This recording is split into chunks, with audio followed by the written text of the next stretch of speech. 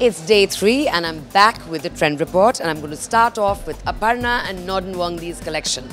I loved it. They're showing after 2 years. They have 2 gorgeous babies, and in between all this, one is 10 months old, they've managed to have this great collection together. So the collection is floaty, free-spirited. It's layered in sheets with motifs of Japanese and Tibetan iconography. I'm not too sure, but we'll find out when we interview them. There was amount of transparency. They worked with fabric so beautifully, so you could see a burgundy underneath and a sheath of just knife pleats, I think, on top. And these dresses really had a wonderful spiritual connotation. And I know why this comes about, because Norden is from Sikkim, as I am. We are mountain goats, and we have a great spiritual structure within us. Pretty Shraddha, and basically what I'm going to do right now is show a person who just walks in just like that how to get the perfect summery, happy, dewy look on her cheeks, because most people kind of either give it a complete miss or they probably misplace the product. But I'm going to share a few tips from the Fantasy collection and on how to wear a cheek makeup and basically make your cheeks look most complimentary to your makeup. So here we have Shraddha, who's of a lighter complexion than most of us. But the thing is, this collection that we've launched along with Gauri and Nainika, which is called Fantasy 2011 Spring Summer for Lakme, we've launched a whole burst of pinks, a whole like a strawberry and cherry and various shades of pink, flesh tones and deeper tones, sorbet. So what I'm going to do on her is use a paler color, but show you how to layer it to create a nice, dewy, beautiful, fresh look, which you can carry day to night. Switching to the collection, what we have this season is these beautiful, easy to use cheek artists. They are sticks, basically cream sticks, and you can use them with a brush if you feel confident that you won't leave strokes behind. I prefer using it with my hand. Now the great thing about this product is it looks like you have pinched your cheek, so you've just come back from a nice jog. You know, that's the kind of finish that you get from this. It's very dewy, very natural, and it does not appear like a product on your cheeks. So I'm just taking a little small pop of pink, and I'm just going to put it right on the apple of her cheek. Take enough so you can blend in. And the beautiful thing about this is its texture. It's really creamy, but it also sets to a slightly powder finish. So you know that it's going to stay there for some time. It's not going to, move every time your hair falls on your face or you just use your hands on your skin.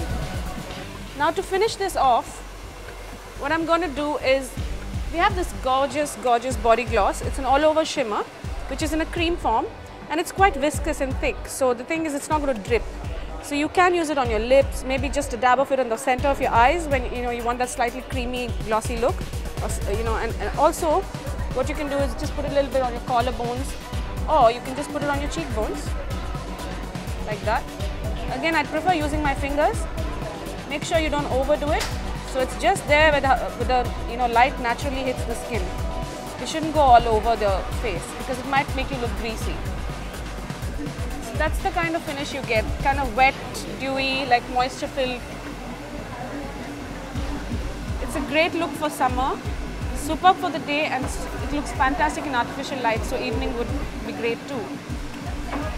There she is, just come back from a jog. She's sweating lightly but looking nice and healthy. So I guess that would be it. That's what a lot of people want right now, from celebrities to housewives to college-going kids. Everybody wants to look fresh and dewy and younger, and I think this is the season and this is the collection to really go for. It's got everything. It's tailor-made to look springy and summery and fresh. Yeah. What I find fascinating and delightfully fascinating is that Babita has gone from being a different kind of designer, blingy, to, Bollywood-esque. And then she comes up with this biggest surprise, which is, I think, a very sophisticated collection that had spirituality, beautiful drapes, beautiful fabrics, amazing prints, something where I tweeted and said, I've created a new term for you, Babita, take a bow. It's called monastic chic.